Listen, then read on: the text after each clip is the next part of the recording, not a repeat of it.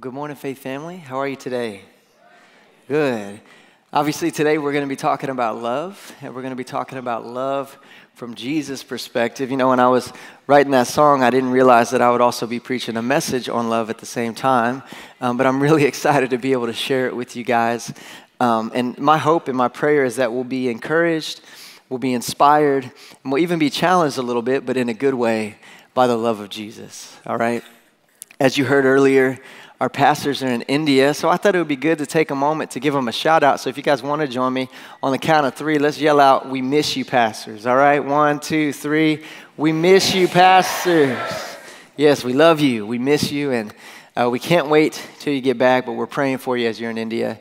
Such an honor and a privilege to be able to be a part of sharing God's love with those people. So pray you have a great time, and we look forward to all the updates when you get back.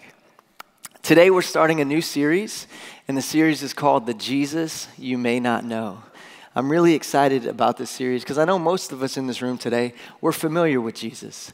If you're not familiar with Jesus, then I'm really glad you're here because what a great day to be in church because we're talking about Jesus. Jesus is the centralmost figure to our faith. And while many of us are familiar with Jesus, though, I find a couple things are often true. One, Jesus has been very misportrayed and misrepresented, right? Whether it be in culture, sometimes even from Christians, and sometimes even from the church. And so while we may be familiar with Jesus, sometimes everything that we know about him maybe isn't exactly who he is whenever we read the Bible. The second thing about Jesus is often we can be familiar with Jesus, but maybe we know about his birth and his death and his resurrection, but there's so much more that we can learn about Jesus. His life is so significant. He was the most perfect model of godliness that we have. What he taught, how he lived, and he spent years teaching and walking out what it means to live a godly life. So I'm super excited about this series that we're starting today because we're going to look at the life of Jesus and we're going to learn about who Jesus was, what he stood for, what he taught. What can we take away from his life and his teachings in an effort to hopefully be more like Jesus? Amen? So I think it'll be really fun. Let me tell you what we're going to talk about since this is the first week of the series. Let me tell you kind of what to expect for the month of March. Because I believe if you come to church this month, you'll walk away saying, man, I really know Jesus better. I feel like I know him better. Here's what we're going to talk about today. We're going to talk about Jesus on real love. What does real love look like according to Jesus? Then next week, we'll talk about Jesus on real peace. The week after that, we'll talk about Jesus on real servanthood. The week after that, which will be Good Friday, we'll talk about Jesus on real grace. And then on Easter Sunday, we'll talk about Jesus on real victory. What does it look like to live in the victory of Jesus? Aren't you thankful that we can live in victory because he came, he died, and he rose again? Amen? So we're going to celebrate Easter at the end of the month, and I'm really looking forward to that together. Today, we're talking about Jesus on real love. And love is an interesting word in the English language because it's kind of vague, right? Like I could love Pringles potato chips and I could love my wife, but hopefully those two aren't the same. You know what I mean? Like, I love you, baby. Okay, well, what does that mean? Does that mean you think I'm cute? Does that mean you like hanging out with me? Or does that mean you want to commit the rest of your life to me till death do us part? Those are very different things, right? I know you say you love me, but you also said you love Taco Bell a few minutes ago, so I'm not sure what to think of that. My dad tells this funny story. When I was probably like 4 years old or so, he and my mom bought me my first puppy. And I loved this puppy. His name was Pepper. And me and Pepper were like best of little friends when I was a kid. And I remember Dad tells a story that one day he saw me and Pepper playing together. And I think he was just so happy. He was just filled with joy and pride that I loved the dog. Because You know, a lot goes into buying your kid their first puppy. They wanted to find the right kind of puppy. You know, they had to coordinate going to get this puppy and buying this puppy, and then they surprised me with the puppy, you know, and so I think he was so happy that I just loved this puppy. And so he looked at me, and my dad said, "I love you, buddy." And I looked back at him, and I smiled. I said, "I love Pepper." Love is funny, right? But you know, in the Greek, there's not one word for love. The Greek, which is what the New Testament is translated in, there's actually 8 different words for love. So it's much more descriptive. I'll share a few of them with you that are in the Bible. There's the word phileo, which stands for friendship. So it's like a love between friends. There's storge, which is like affection, like if I'm affectionate towards someone or something. There's the word eros, which when they translated the Old Testament to Greek, it's all through the book of Song of Solomon. So if you know that book, it's like a physical intimacy type of love. I'm not going to teach about that today. We'll let Pastor Jim cover that in another message. And then there's the word agape. Agape is the most used word for love in the Bible, and it means an unconditional, divine, selfless love. This is the kind of love that's referred to when the Bible says that God is love. Agape, it's unconditional, selfless. This is also the kind of love mentioned when Jesus says, love God and love your neighbor as yourself. He uses the word agape, love with an unconditional and a selfless love. In Matthew chapter 8, there's a story about Jesus, and it's only 4 verses. So, you know, if you blink, you can miss it. But in these 4 verses, there's such an amazing picture of what it meant to Jesus to love. So I want to read it with you and kind of break it down today. It's in Matthew chapter 8. It says, verse 1, when Jesus came down from the mountainside, large crowds followed him. So it's implied that Jesus had just gotten done teaching on the mountainside, and in doing so, he had drawn a crowd. Now, he was likely now headed back down from the mountainside to town, and they followed him. Verse 2, a man with leprosy came and knelt before him and said, Lord, if you are willing, you can make me clean. Now, it's pretty clear in this story that this man approached Jesus. Jesus wasn't out looking for this man, nor was he just walking around killing time, but he had been teaching and he still had this crowd with him, right? But this man stops Jesus. In verse 3, Jesus reached out his hand. He touched the man. He said, I'm willing. Be clean. Immediately, he was cleansed of his leprosy. One thing I love about this story is when you see Jesus, Jesus was ready for this, right? You know, if you look at a lot of Jesus's miracles, a lot of the miracles in the Bible, they end up coming to him. He's just kind of doing his thing, and then out of nowhere, an opportunity comes up to love on somebody. You think about his first recorded miracle, right? He's at this wedding, and his mom comes up to him, and she's like, Jesus, we need wine now. Now, picture that for a moment. I'd probably be like, okay, well, I can run to H-E-B. It's right down the street. Grab my wallet, make sure I have my ID to grab some wine, mother. But no, she's like, no, we need it now, because in those days, it was a huge disgrace for the family if they ran out of wine at a wedding party. So Jesus lovingly saved them from disgrace, and he turned the water into wine. Or how about the lady with the issue of blood? Jesus was headed to a guy named Jairus' house. And Jairus was he was an important guy. And his daughter was dying, so I'm sure there was some rush to get Jesus there. And there were crowds all around him. But somebody reached out and touched Jesus, and he felt it, so he stopped. He turned around. He looked at the lady, and he healed her. Jesus was always ready. And I believe if we're going to learn from Jesus, we will learn that real love is always ready. I used to love basketball. I still do love basketball, but I used to play it all the time. And I remember when I was younger, I would always look at older people and I would think, I'm never going to be like that. I'm never going to stop playing basketball, you know. I would be ready to play at the drop of a hat. I would keep my basketball shoes in my car. And back in the day, I had my little Air Maxes. And before that, I had my little Nike Shocks. Anybody remember Nike Shocks? I don't know what happened to those, but I'd be ready to show off my newest crossover from the And One mixtape. Come on, some of you guys remember those days. But man, I played all the time, so I was in pretty good shape too. So if you hit me up and you were like, hey, let's go play ball, I would go play. We could run for hours. I would play all night, you know. But what happened? Well, I grew up. I started working more. I got married. I had a couple beautiful kids. And if you were to hit me up right now after church and say, hey, man, let's go play ball, I probably would not be able to play ball and just head out there because I have other priorities in my life, right? And that's obviously a silly example. But what I love about Jesus is that he's always ready to love people. It isn't something that he just did whenever he could get around to it. It's who he was. Like, yeah, Michael, I want to be loving, but, I have a lot going on.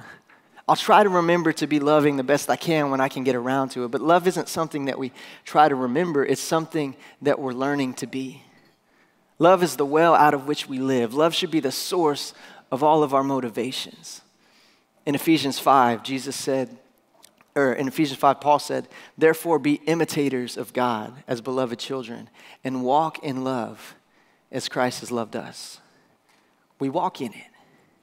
Everywhere we go, we're walking in love. And that's what we see here with Jesus. He's just walking, right? He's not out looking for this leper. He's not out thinking, okay, I'm going to perform a miracle and show everybody. No, clearly he's had a busy day teaching this large group of people, and apparently he's leading a hike down this mountain, which would be enough to put some of us in a bad mood, sucking for air, looking for our Stanley Cup or our Gatorade, right? But Jesus stops in the middle of all of it. He stops. Why? Because love is always ready. It's not something that's a sometimes thing, but it's how we walk. It's how we move. It's the source of our actions. So Jesus sees this leper who is in pain, who is desperate, who needs someone to love him, someone to see him, and Jesus stops. Leprosy was a terrible disease. It produced sores on your body that oftentimes always would spread from being just sores on your body to, start eating away at other parts of your body. You would lose your fingernails, and then you would start to lose, fingers and toes, and then you would even start to lose limbs, and it would just keep eating away at your body until you die. It was death by attrition, basically, and this process could take years and sometimes even decades. So if you were a leper, you were basically already considered dead. But in some ways, it was worse because they didn't want anyone near you. So as a leper, you were basically banished outside of the city limits, and lepers couldn't get within 6 feet of people. If it was a windy day, lepers couldn't get within 150 feet of people.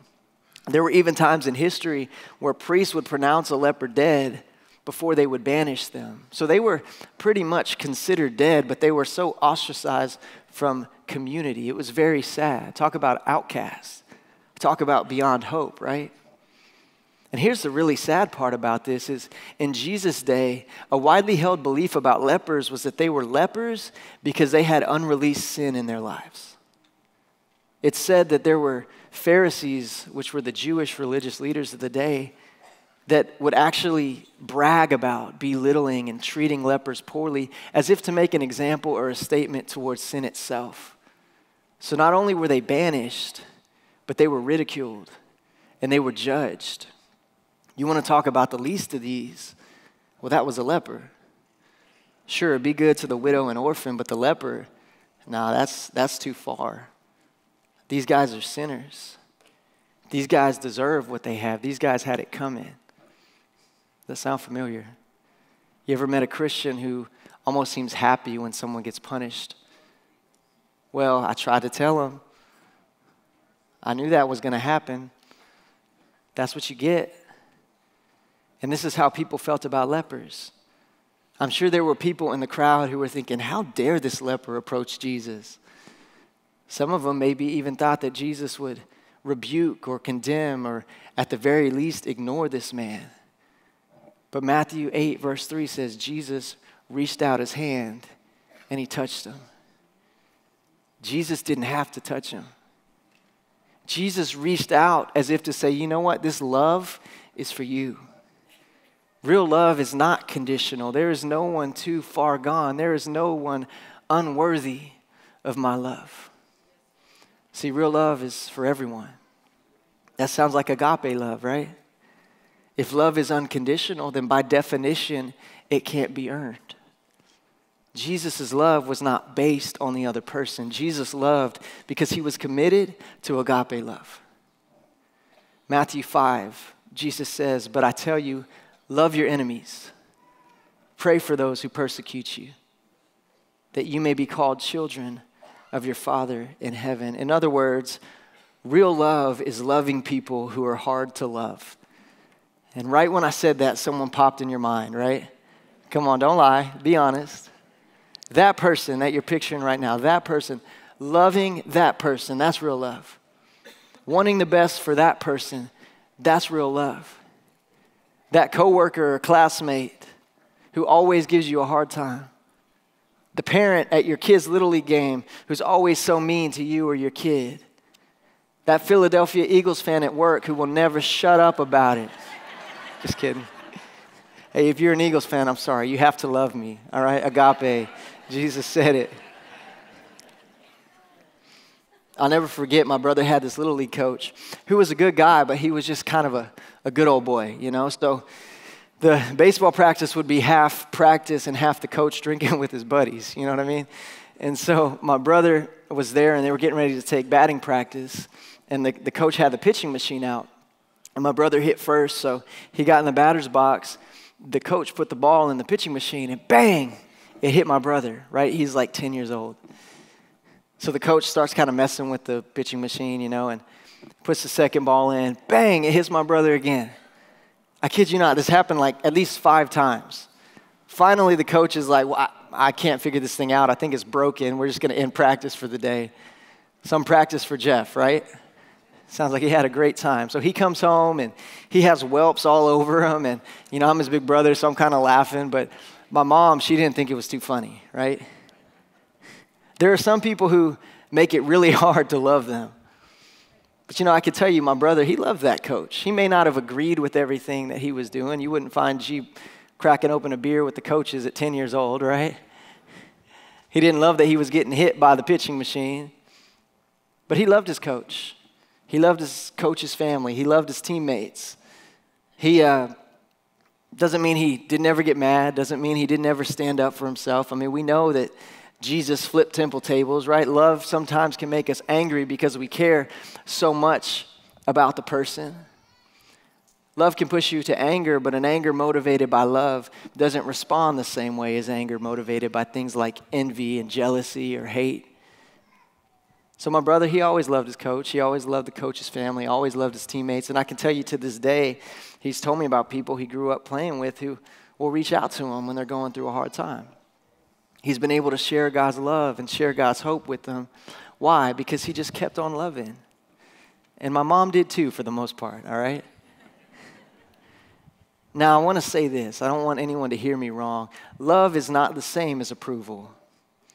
We as Christians aren't supposed to go around approving of everything in the name of love. And I know sometimes as Christians, we feel like because the world is so crazy and confusing, we almost have to choose between the two. But loving someone doesn't mean that we approve of everything they do. We can hate sin. We can even speak against sin, but we should always love the person. God wants us to always love the person. People should never walk away from an interaction with a Christian questioning our love for them, because agape love is not something that has to be earned. And I know that there are some of you here today, man, who you've been burned by love. And I'm not encouraging you to remove boundaries in your life. If someone is hurting you or hurting those you love, it's not loving to continually put yourself or to put those you love in a position to be harmed. Nor is it loving to enable the person harming you to continue that pattern in their lives. So I'm not saying to be sloppy with love, but I want to encourage you that we never stop loving. We never quit wanting the best for people. We never hold bitterness or unforgiveness in our heart. Sometimes we do have to love from a distance, but as Christians, we never stop loving. I know that's easier said than done sometimes, isn't it? But real love is for everybody. I think it's interesting how this story with the leper ends, because in Matthew chapter 8, verse 4, it says, Jesus said to him, "See that you don't tell anyone, but go show yourself to the priests and offer the gift Moses commanded as a testimony to them." Now, this threw me for a minute because I was thinking, why wouldn't Jesus want everyone to know what happened, right? But then I was reminded of this story that Jesus told in Luke chapter 18. He says this. He says, 2 men went up to the temple to pray. One was a Pharisee who was like a religious leader, right? Respected man. The other was a tax collector. Tax collectors were the most hated people, right? Everyone felt like tax collectors were always ripping them off, right? So you have this Pharisee and this tax collector. Jesus said the Pharisee stood by himself and prayed, God, I thank you that I'm not like these other people, robbers, evildoers, adulterers, or even like this tax collector. I fast twice a week and I give 1/10 of all that I get. He was real proud of himself, right?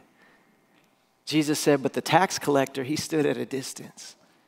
He wouldn't even look up to heaven, but he beat his breast and he said, God, have mercy on me, a sinner. I tell you, Jesus said, it was that man rather than the Pharisee who went home justified before God. For all who exalt themselves will be humbled, and all who humble themselves will be exalted. See, loving like Jesus loves is not about us. It's not about what we can get out of it. Real love often costs us something, and it's not self-serving. Real love is humble. It's an act of humility. I know you've seen those people on social media who will go around and they'll give people money who need it, and I think there can be really good intentions with that. I'm all for blessing people, but I know that you've seen some of them where you can tell it's more about them and their channel and what they're trying to do than it is even the person, right? It's like, bro, that $5 you just gave him isn't going to change his life, you know? It just doesn't feel right. I don't know if you've seen those people before, but I can tell you it's great that they give them money. There's nothing wrong with that. But you know, the money will fade. But you know what doesn't fade? What's more important is the fact that somebody stopped. Somebody saw me. Somebody cared about me. Somebody showed me the love of Jesus, even when there was nothing to get out of it. They didn't do it for likes or subscribers or for attention. And Jesus basically said, listen, I'm not trying to build my following. My God will take care of that. So don't even go tell people, because I didn't do this for me. I did this for you. Real love takes humility. Real love is motivated by a desire of wanting to help someone in need, wanting to help this leper, because real love has the humility to look at this story and to say, you know what? I am this leper. See, in the same way that this leper was damned to death, in the same way that disease was eating away at this man, in the same way that this man had no business being in the presence of Jesus because he was unclean, so too am I. Humility says, I was once infected with the plague known as sin. I was once unclean and unworthy. I was once on a path to death, but Jesus stopped. Jesus showed me love. Jesus took my sin and shame to the cross. Amazing grace, how sweet the sound that saved a wretch like me. Amen? I once was lost, but now I'm found.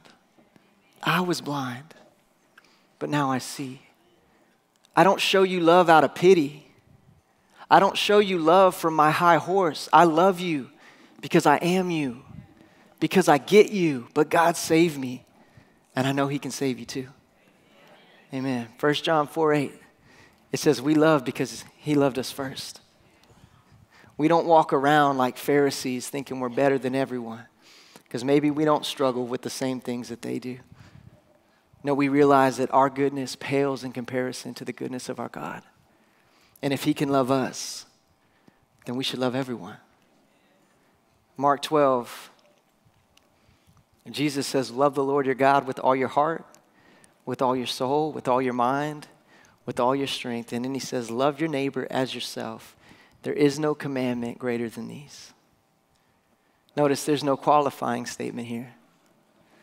Love your neighbor if you like them. Wouldn't that be nice? Love your neighbor if you think they deserve it.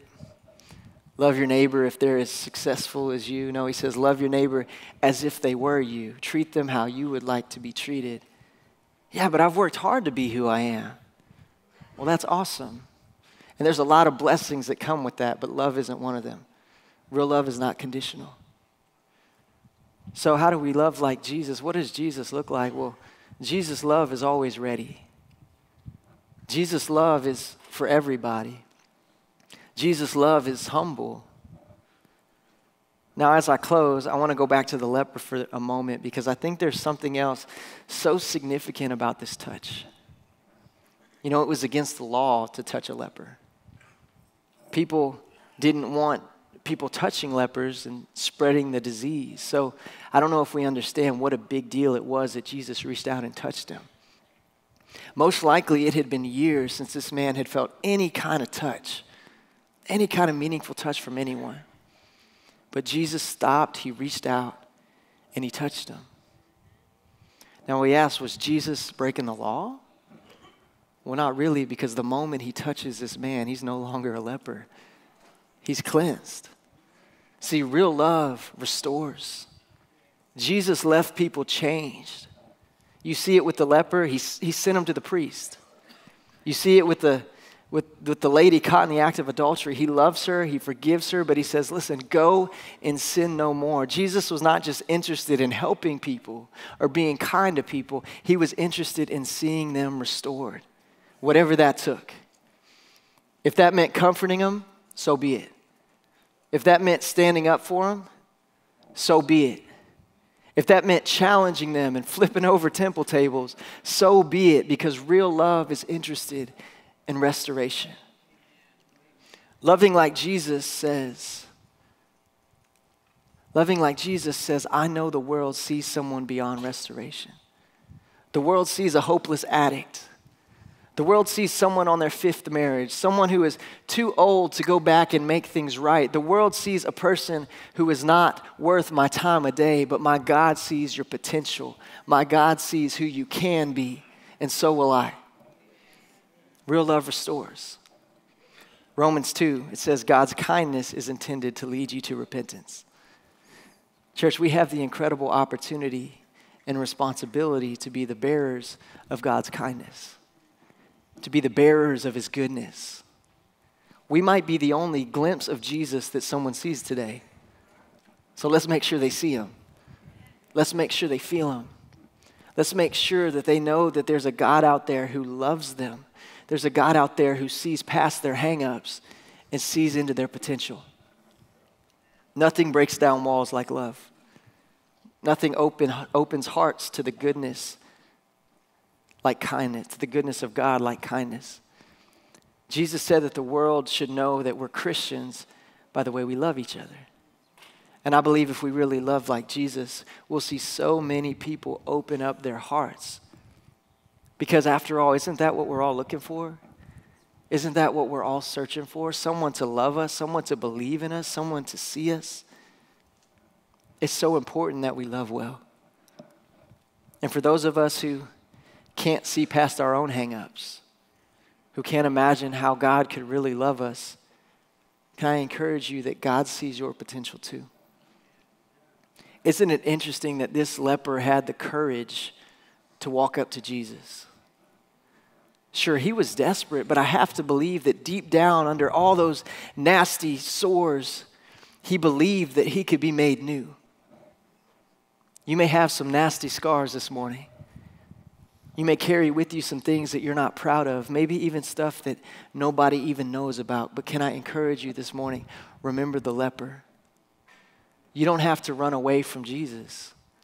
You can run to Jesus. You can kneel at the feet of Jesus, and you can know that you'll always be met with a real, agape, unconditional love. See, how do we love like Jesus? Well, Jesus' love is always ready. Jesus' love is for everybody. Jesus loves from a place of humility, not because I'm better than you, but because, man, Jesus saved me too. And finally, in Jesus lies a love that always has the power to restore. How many of you guys believe that this morning? How many of you guys receive that this morning?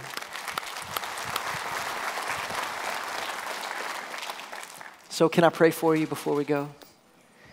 Dear God, I thank you so much for everybody here today and watching online.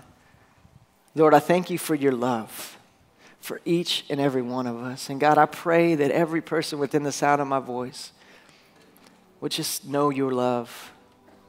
I pray not only would we know your love, but that we would show your love to those around us. You know, I want to take a moment just to do the thing that we do every time we get together, the most important time. Maybe you're here today and you say, you know, I don't really know the love of Jesus like you're talking about. I've never really experienced it. I've never really, accepted that love before. Well, John 3:16, the most quoted verse in the Bible, it says, "For God so loved the world that he gave his only son, that whoever believes in him will not perish but will have everlasting life." That whoever is you, that whoever is me. So if you're here today and you say, I would like to receive that. I would like to receive his love, to receive the gift of salvation. I'd like to spend eternity in heaven. Well, if that's you today, all you have to do is call on his name and open up your heart. I would love to say a prayer for you. On the count of 3, I would just love to ask you to lift your hand. I'm not going to ask you to stand or come forward. I would just love to know who I'm praying with this morning. So if you would like to say that prayer, if you'd like to receive the love of Jesus, on the count of 3, would you just lift your hand and I want to pray with you. 1, 2, 3. Hands are going up. Amen. I see those hands. Say, I want to receive God's love. I want to receive salvation. Maybe you're here today and you say, I've said that prayer before. I've given my heart to Jesus, but, honestly, I've kind of slipped away. I haven't really lived close to God. And today, I would like to return. I would like to rededicate my life to him. If that's you, I would love to pray with you too. Would you just raise your hand on the count of 3? 1, 2, 3. I see those hands. You say, I want to return to Jesus. I want to rededicate my life today. Amen. Well, I'm going to pray, and if you would you repeat after me, and we're going to pray it with our lips, and let's mean it from our hearts today. I want to invite you all to pray along with us. Dear God, thank you for Jesus. I know I'm a sinner in need of a Savior, and that's why you sent Jesus. So today, I give you my life. I make you my Lord and Savior. And I thank you that I'll never be the same. My past is forgiven. My future is heaven. In Jesus' name, amen. Can we give it up for those who prayed that prayer? Listen, really quickly before I pray the prayer of blessing, if you said that, I just want to encourage you that we have a gift for you. On your way out, there are white packets, and in those white packets, we have a book from our pastors called 30 Days to a New Beginning, and some other gifts and resources for you. The book is all about helping you understand the decision that you made and what the next steps are for you to be able to experience all that God has for you. I believe you just made the most important decision of your life. But just like any relationship, it takes time and effort to grow, and we want to help you do that and be there for you every step of the way. And then I want to encourage you, too, to get baptized.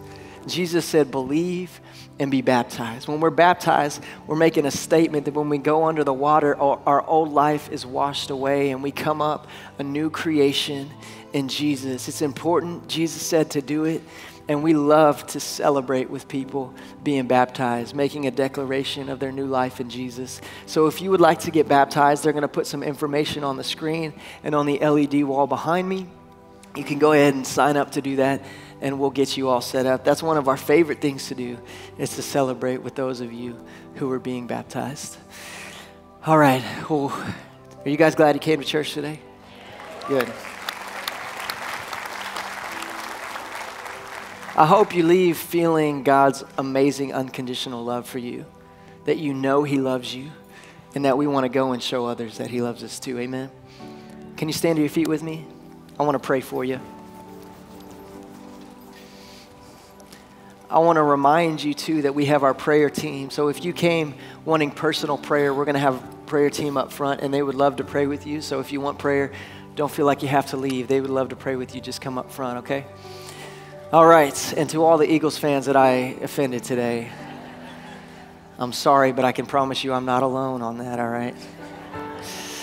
No, I love you guys. Let me pray a prayer of blessing over you. How many of you guys are ready to receive? Amen. May the Lord bless you and keep you. May the Lord make his face to shine on you and be gracious to you. May the Lord turn his face towards you and give you peace. In Jesus' name. Everybody said, amen, amen. God bless you guys. See you guys later.